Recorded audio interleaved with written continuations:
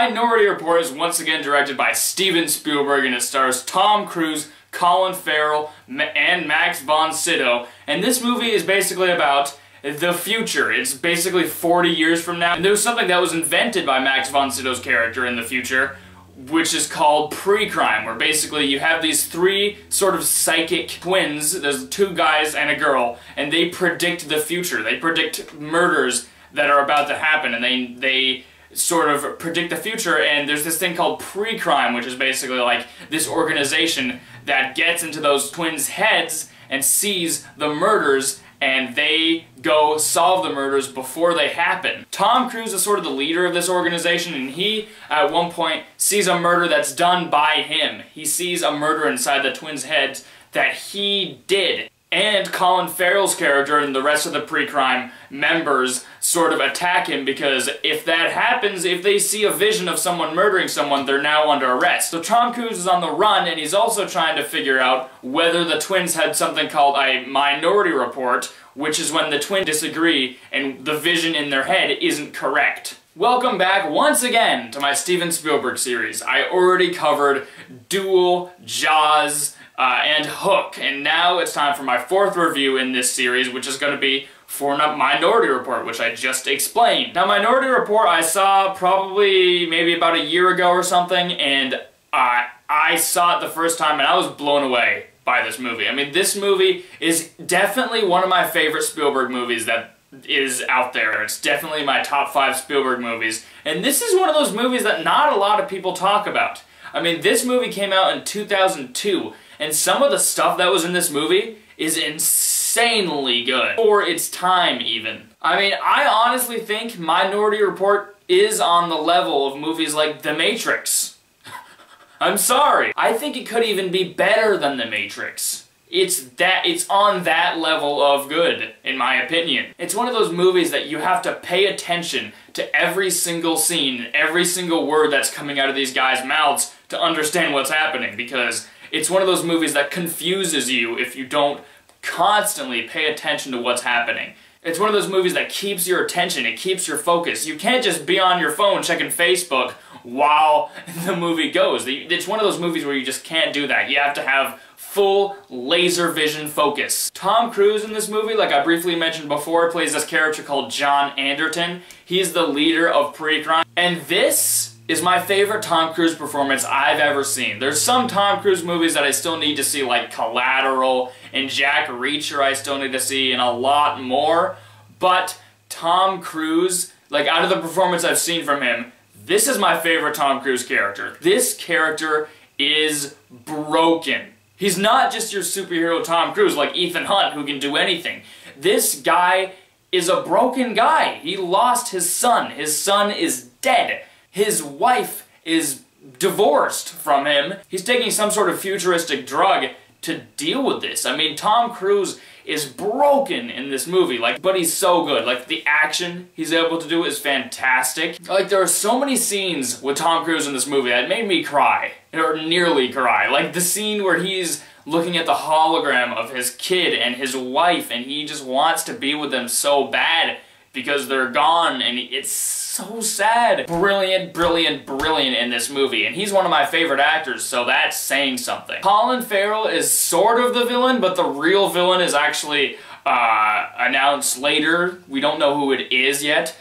Colin Farrell, I really like him in this movie. I know he's a pretty well-known actor. I haven't seen him in a lot of stuff. I feel like this, and maybe a few others, I don't know. I feel like this is my only movie I've seen Colin Farrell in. He's awesome in this movie. I really like Colin Farrell's character. He's sort of, he's sort of the villain at first because he's trying to catch Tom Cruise the entire movie. He's trying to track him down and kill him, and Tom Cruise has to run from him. I really liked Colin Farrell in this movie. But another performance I really liked in this movie is Max von Sydow. This guy is awesome. I don't know much about Max von Sydow. This is definitely the biggest role I've seen Max von Sydow do.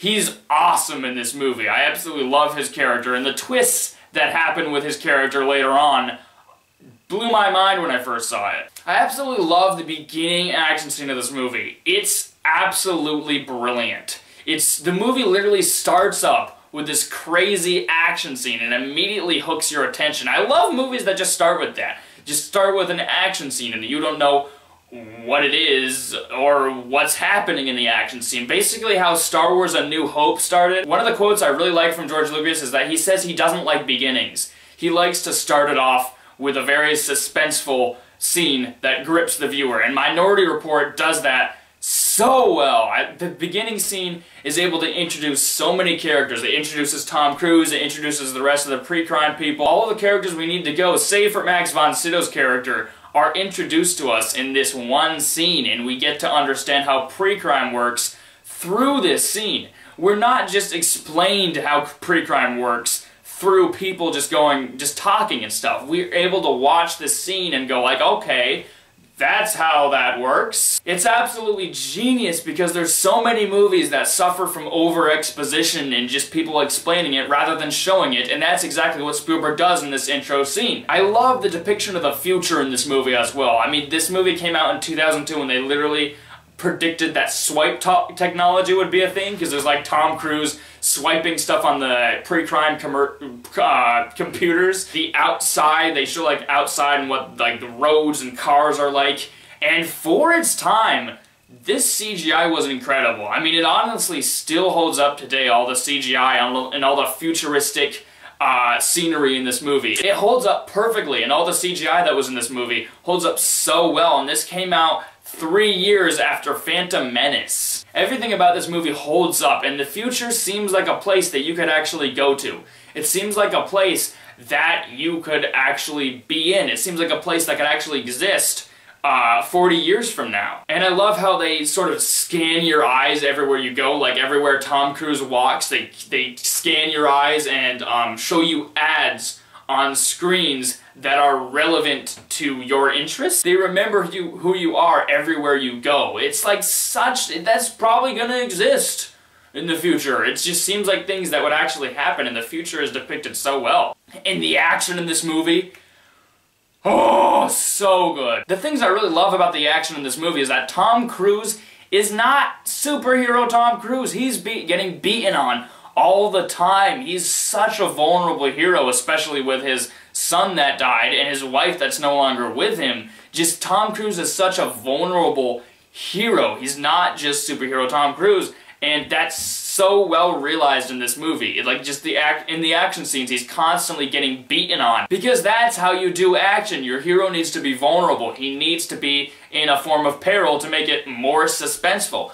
and that makes the movie suspenseful as heck. When Tom Cruise is first being chased by Colin Farrell and the rest of the pre-crime people, there is one scene that's just like the droid factory scene in Attack of the Clones. And Attack of the Clones came out 2 years later. And it's almost as if George Lucas saw Minority Report and it was like, I'm gonna do an action scene exactly like that in my Star Wars movie. And it's Spielberg and George Lucas are friends, so... And now Tom Cruise is sort of on the run, and he's visioned as a criminal to other people, so he has to switch his eyeballs out so that they don't identify him as John Anderton. He meets this guy that he sort of had a past with. It's a very small character. He's only there to switch in Tom Cruise's new eyes. And then when it shows the clips opening Tom Cruise's eye, it's so creepy and so disturbing, because they literally show him getting his eyes taken out and new eyes being put in. It's really disturbing stuff, but it's really good. And then shortly after, he breaks the girl precog out, and they're like inside of the store where she starts predicting stuff so that Colin Farrell and his gang doesn't see him.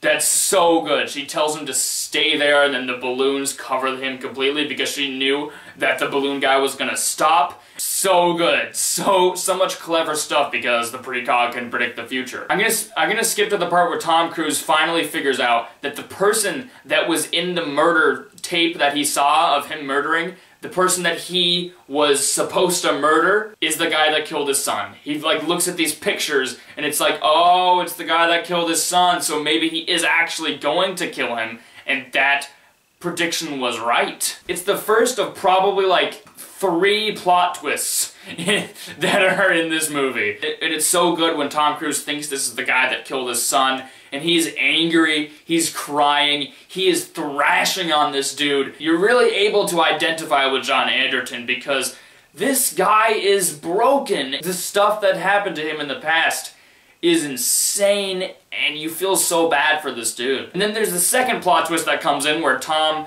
doesn't shoot him. He decides not to. He decides to just arrest him instead for the killing of his son. But then the guy reveals that it was all a setup. He wanted him to think that he was the guy that killed his son because he needed to die in order for his family to be given money. It was all a setup by somebody we don't know yet. It's so mind-blowing. Throughout the climax of Minority Report, so many plot twists are thrown at you, and you're just like, the wind is taken out of you every time a plot twist happens. Shyamalan would be proud. And then it's also very clever how he grabs Tom Cruise's hand and forces him to pull the trigger, so Tom Cruise actually did kill this guy. That prediction was not wrong.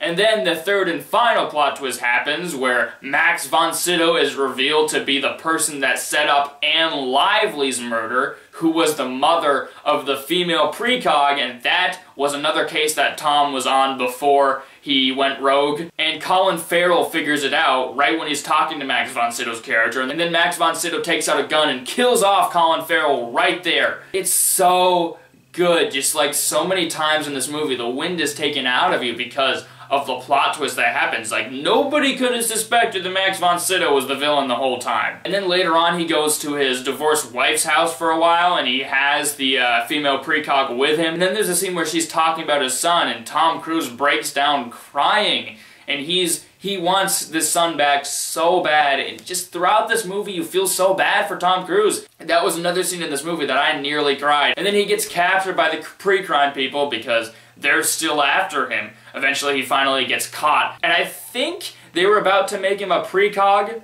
I think that's what their plan was. So they captured him and shaved his head and all that. And then Max von Sydow shoots himself. He literally shoots himself. Commits suicide at the end of this movie. And just Minority Report is incredible. It's such a good movie. This movie forces you to pay attention constantly. You need to constantly be paying attention, and there's so many plot twists that happens and so many things that'll just blow your mind. The action is incredible. Tom Cruise is a vulnerable, broken hero. It's fast-paced, everything holds up. Everything about Minority Report is absolutely incredible. Why isn't this movie talked about anymore? This should be called a classic. This should be in the movies of Hall of Fame, just Hall of Fame of movies in general. I'm gonna give Minority Report an A+.